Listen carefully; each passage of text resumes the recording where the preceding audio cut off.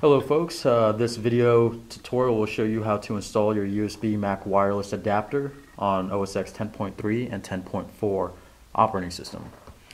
Now before we start, you'll need two things. One is the installation disk that's provided inside the box and the USB wireless adapter itself.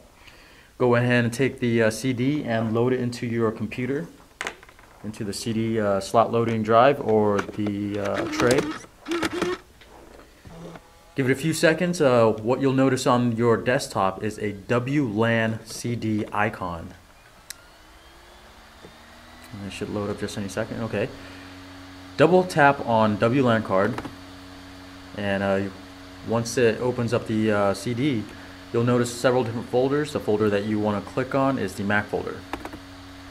And then just go ahead and double click the USB wireless installer.dmg file.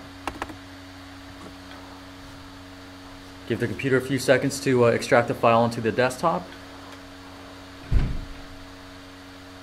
Okay, now once the file is extracted, you'll have two folders, the 10.3 and the 10.4 folder.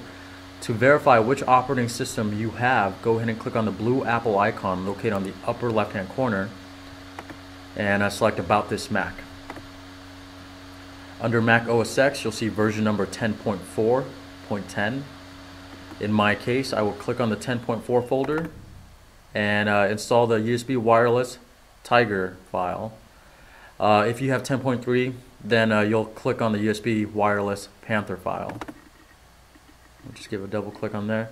Go ahead and just follow the procedure on the screen and click continue, and make sure there's a green arrow pointing down to your local hard drive, and go ahead and click continue again and click install. Now if you have a password protected computer, go ahead and type in that password that you use to log into your system.